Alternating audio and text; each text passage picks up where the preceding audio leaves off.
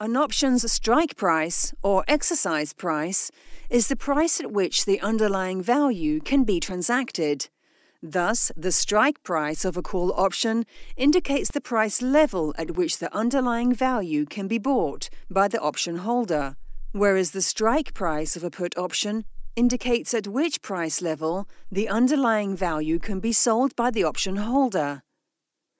Strike prices of options can be any number, but contracts listed by an exchange usually face round numbers, for instance 10, 15, 20, or 440, 450, and 460.